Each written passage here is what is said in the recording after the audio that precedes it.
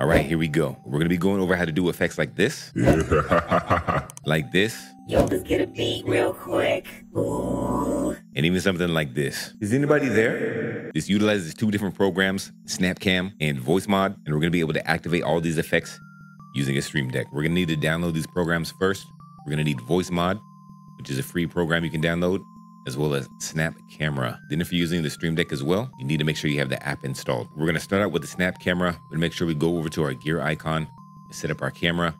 So choose the camera that you want to use. You can configure your resolution. After that, you can sift through the Snap Camera options. If you find a lens that you like, all you have to do is press this star icon and it's gonna favorite it for you. So once you have a favorite, you can go to the star icon on the top left-hand corner. This is gonna be all of your saved lenses. All right, so we're gonna go into our StreamDeck app. We're gonna go ahead and find a blank slate for us to use. If there's a drop-down that's not appearing for you, all you have to do is click on this icon. This window will pop up, and then all you have to do is go over to plugins. So for example, you're gonna need to download the VOICEMOD plugin anyway. So go ahead and install that, and then we can get to work. So in order to make this happen with one button press, we're gonna create a multi-action button inside of our StreamDeck and then put multiple actions inside of that. So back in the StreamDeck, under the StreamDeck dropdown, we're gonna choose this multi-action. We're gonna drag it onto the canvas. We're gonna find our VOICEMOD dropdown, and then we're gonna select voice changer. Then you're gonna select the voice that you want. We're gonna need to hop back into Snap Camera real quick. We're gonna go over to our favorites, and then sliding to the right, there's a hotkey menu. Go ahead and click on that. You're gonna create a hotkey for a lens you want to use. So you're gonna add the hotkey, type it in, and then we're gonna use this to put inside of our StreamDeck. Back in the StreamDeck app, we're gonna go over to the system dropdown, and we're gonna add a hotkey on top of this. We're gonna click inside of the hotkey, and we're gonna use the same hotkey that we just set up. Cool, so right now, if I press the button, we get the Snap Cam effect as well as the voice effect, but it's missing the sound effects. So we're gonna go head over to this website, MYINSTANTS. I'll link this down below as well.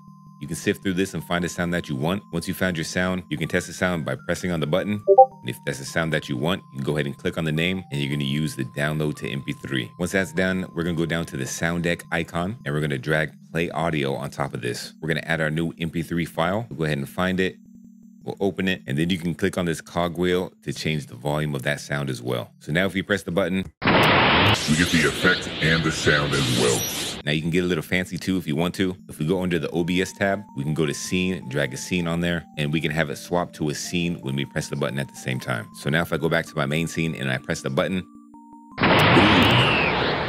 so you can see you get a whole effect with just one button press. So you can customize however you see fit. One important thing that we do need to do is a way to turn off these effects as well. There's different ways you can do this. If you just want to press one button and have it do everything, under the StreamDeck icon, we're gonna go ahead and add a delay. We'll put this as 5,000. That's gonna be about 5 seconds. And we're pretty much just reverse engineering this. So we're gonna go back to VOICEMOD and add another voice changer. For this one, we're gonna select clean. So it goes back to the original audio. We can go ahead and copy this pre-made hotkey, go ahead and paste it down here. This is gonna turn off the SnapCam effect. And then we're gonna go back down to the sound deck. We're gonna drag on the stop audio, just in case the sound is a little bit long. And then if you wanna go back to another scene, you can add another scene as well. So with one button press, all these effects should enable. We got the zoom in, scene change, we got the sound effects, Snap Camera filter, the voice, then everything reverts automatically by itself. Ideas are limitless, so have fun. Hope you enjoyed this tutorial. If you need any help or assistance, drop a comment down below. I will try my best to assist you. But until then, we'll see ya.